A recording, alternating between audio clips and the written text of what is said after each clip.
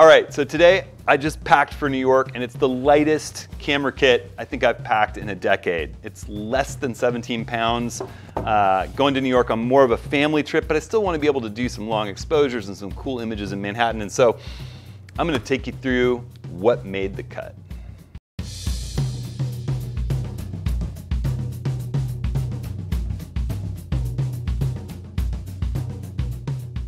Well, hey everyone, welcome to this week's video. I swear this is the smallest I have and lightest I've packed for a trip getting on a plane with any kind of camera gear in a really long time. It's kind of exciting. It's keeping my wife and kids happy that we're not toting so much stuff through Manhattan and using public transportation. And it's gonna make it a breeze to fly with because it can just tuck under the seat. So I'm gonna go through everything in here. A couple quick announcements first. I want to invite everyone, July 6th, all the Nikon folks. This is one that's going to be particularly pertinent to the Nikon users or Nikon curious. These office hours are a group collaboration of photographers where we all get together and talk about all things photographic. Take your questions, sometimes go through review your images as a community. And there are so many questions about Nikon and mirrorless and the state of the industry and using the cameras. And you know, because we have people that shoot all different brands, we try to kind of put a few of those questions, the best ones, to the end, but there's a whole pile up of questions.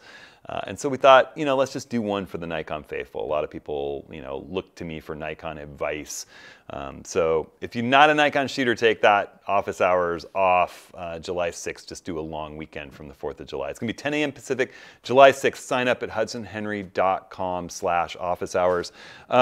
And everything I talk about in here is in my links at hudsonhenry.com/ATS links. Those links help me out and I appreciate your using them, and I appreciate everyone supporting this channel, growing this channel, sharing, subscribing, liking the videos. It makes a huge difference, and just thank you. So I'm packing for New York. I'm getting on a plane Friday. You know, I'll actually, well, this video is gonna go out while I'm in New York, so I'm already there. So, you know, hopefully I'll come up with some content to share with you all. And I thought, you know, we talked about how much gear was going to go. That's always a note of discussion. We're not taking kiteboarding gear. We're not taking biking gear. And it's mainly a family trip. My birthday, we're going to kind of celebrate that with the kiddos in Manhattan. And then we're going out to Long Island to Stacy's family. I'm going to meet some people at B&H. And there's not a whole lot of photo stuff. It's more family. But I'm testing some new filters, and I want to be able to do a little work, and I love photographing Manhattan, so I thought, you know, how do I pare this down? Well, so first off, I've got the everyday sling bag from Peak Design. You know, I have not been a giant fan of Peak Design's bags, and I think a lot of people know that over the years, but I really like this everyday sling bag. I think it's nearly perfect for a lightweight, mirrorless kit out and about town. I like the way that it's got this removable little sling for a lighter weight tripod, like my kind of ultra lightweight pan and tilt Leo Photo built-in leveling head that's in my links. And there's this little sling strap that's really just clips on, super easy to remove. You can also just clip it off and grab your tripod off of it, lickety split. So I've got my little 4-pound system with the Acrotac pan and tilt head. I've got my stone bag kind of wrapped up in the middle of it. I've got my Leo Photo TFS, the spikes with the removable nice caps for working in the city or a museum or something. Really gives me a little extra height with this tripod, along with being usable on the beaches, where definitely I spend a little time at the beach. And everything that I have in here, I'm not going to be carrying around with me all the time by any stretch of the imagination, but it's all the photo stuff. So I will be sticking it on the plane. I got the LRP3 nodal rail that I'll clamp into that head to get leveled out over it, balanced, do panoramas. I've got some cleaning cloths. I always carry a bunch of cleaning cloths and residual oil remover just for cleaning lenses, filters, whatever needs it if there's really stuck on gunk. I've got my new little Really Right Stuff PG-01 nodal advanced panorama setup for multi-row or tilted panos. I talked about that a couple weeks ago. I'll put that video in the description. At the end, I'm also going to show you a little trick that I found for marking the place that you want to put this together. I'll talk about that at the end. If I forget, people will holler at me. But I've got a nice little bag for that. It's actually a padded bag that my original DJI Mavic, which I no longer have, came in, but it fits that nicely and it's padded. So that way it keeps it from scratching anything in here. I always have my quick release Luma Labs QR strap, my favorite camera strap, which just clicks right into the L brackets from Kirk. I've got one Nikon ENAL15 battery charger. I've got a rocket blower. Always have a rocket blower for dust on the sensor or dust and stuff on the lenses. I've got a whole box of case filters that I'm testing out. They're Wolverine 82mm magnetic. This is a stack cap set with a 3, 6, and 10 stop neutral density filter. I've got a cap and an adapter to my 72mm lens that's a magnetic adapter with a circular polarizer on it. That's kind of my everyday knockaround, that sub 14 or 24 to 70. And then I've got a couple other adapters just to be able to adapt it to any of the lenses I have in my kit, along with a UV and a neutral night filter in case I do any night photography. So that all fits right there. They're so thin. All the adapter rings and filters and multiple caps all fit in my little Mindshift filter nest. I've got my Z7 II with the 24 to 70 on it. Likely most of the time I'll just be knocking around with that stuff in my bag. Very light, very easy to sling. So got the camera, got its eye cup and hood built in. I got my filters. This bag has these neat little kind of pedaled compartments. I've got my 14 to 30 f4. This trip's going to be the test of whether I sell this because I have the 14 to 24. And this was a tough call for me. Bring this or bring the 14 to 24. But the 14 to 24 is bigger, requires me to bring bigger filters if I want to use them. This fits 82mm. So I haven't quite sold it yet, so maybe I'll be keeping it. We'll see. It's a great lightweight, little sharp 14 to 30. I've got my 50mm 1.8, one of my favorite lenses ever, and the choice was between this and the 70 to 200, believe it or not. You know, I'm not going to be shooting wildlife. I'm not out there searching for extractive landscapes. It's more city and street stuff that the 24 to 70 and the 14 to 30 is going to be better for us. Maybe some long exposures of the skyline, that kind of thing. The 50 with the 1.8 will let me do blurred backgrounds, get portraits of people in my family and the kids and things like that, and I can move my feet to zoom. It works in low light, so it kind of is my low light and blurred background weapon that I'm bringing on this. So the three of these together really are a nice, small, little trio. That's it for optics. I've got 2 spare batteries. I find this camera sips batteries, especially in viewfinder priority mode. I don't have any problem getting by with 3 batteries on this whole trip, I'm sure. I've got that one charger. That's it for the interior of that bag. The little front pocket. I have a couple of goodies. I have a box with Compact Flash Express and XQD cards, plenty of gigabytes in there. I also have a little 5,000 milliamp power delivery Anchor battery. I have these in my links along with a high output Anchor USB-C cable. So I can actually charge the camera while it's in the bag or run it all night if I was doing night work, just running it straight off this power delivery port on this little battery.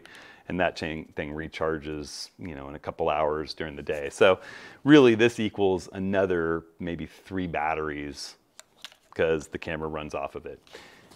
And that, my friends, is basically all that I intend to take on this trip. The great news is, you know, I'll put this in our checked duffel along with the kids' clothes and our little stuffed sacks of clothes. It's gonna be warm in New York, so we don't need that much. And this can just tuck under the seat. This will be my personal item. I'll have my laptop bag with some hard drives so that I can back stuff up. And this could be my personal item carried in my hand and tuck under the seat, believe it or not. So everything fits in there. I'm excited about this trip. It's the first time getting back to New York since the pandemic. I know they've just opened things up, so it's going to be an interesting time there. I love the city. I am so excited my kids are big enough to run around and play in Central Park and marvel at the size of the city. And so it's going to be a ton of fun. I'll be doing it while you watch this. The last thing I promised I'd talk about I had some people questioning, you know, well, it's a pain to have to set up and find the center point every time you use this PG-01 Really Right Stuff advanced panorama system. So I'm going to just move this stuff over really quick, and I'm going to set up my little set of legs I'm taking on this trip with me fast, just flat, so that I can really walk you through how I'll do this. Now I got to get this out of here anyway. Hang on a sec. I'll show you what I'm talking about. So there we go. Put this flat down. One of the things I love about not having a center column is the ability to do that. And we'll just lift this guy up. So if you're assembling this, we talked about the fact, you know, you open the lever clamp, and there's a whole video about this. I'm linking in the video's description. You put the 0 marker against the 0 marker, your clamp, boom. I've got that Acrotech lever that I just adore. Get this guy set up vertical. You know, it's going to be somewhere in the ballpark, right? You're just kind of guesstimating at it because you haven't got it totally dialed in. You bring this guy around. I've got my leveling adapter knob back here out of sight from you all, but it's on the side of my my tripod's integrated leveling adapter. Boop, there it is. You're going to drop your nodal rail of choice. I like the LRP3 because it's adjustable and it works for any lens and camera combination without getting in the frame. And you put your camera in, and you're going to watch your live view. You can flip the screen up to help with that. You're going to get perfectly centered, and you basically get it so that you're centered up over this knob. We talked about how to do that. I showcased how you do it in a video last week, actually. I'll link that video in this video's description. If you just click the video's title or show more, you'll find a chaptered out table of contents with clickable time links for all the stuff that I'm talking about here, along with links to the products that I'm talking about, along with a link to this very video about how to do this in more detail. The key that I'm going to say is that once you've got a look at, you pull your lens cap off. I already did. I can see you're gonna have to zoom out a little bit. Let me pull the hood off. You know, whoop, you're gonna tilt a little left and right to get centered up, and then slide forward and aft until you're dead center over that. Yeah, right there, dead center over this lock ring and circle. It's really easy to see when you're dead center. When you move it, it won't move in the frame when you rotate like that. And then what I'm going to argue you should have is one of these Pen Touch silver paint pens. This is what I sign prints with. I sign prints that come off my big Epson 9900, or I sign metal prints I have made with BA Photo. This is like a permanent paint pen. You get the extra fine version, and once you've got this in the position you want, just get a little bit of alcohol and a paper towel sitting next to you, and draw a line right up where that meets on each side, so you've got it marked. And then you're going to take your camera out, you're going to pull this off, and you can just wipe the spot where you get paint on this vertical rail, and you leave it on the horizontal rail. And it makes it really easy to see those two marks, center it between them, torque it down. You don't have to measure it anymore. You're locked in. You know right where to put this every time you set it up. So that's a good key for using the PG-01. Thanks to everybody who sent in questions and comments about that. I know a number of you have gotten them. I know they're kind of a newer product. They're popular, so they're back ordered a bit, like so many things are today. But just put that order in through B&H. You should be able to get them.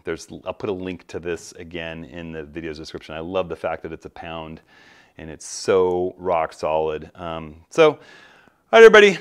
I hopefully am having a fantastic time in New York while you watch this. I hope all of you are having a good creative summer. For those of you in the Northern Hemisphere, it's getting into winter for those of you in the Southern Hemisphere, but I hope it's beautiful. I love winter.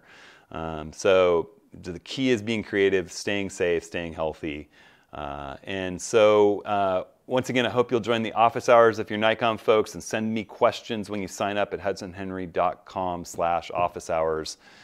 Thanks so much. We'll see you next week.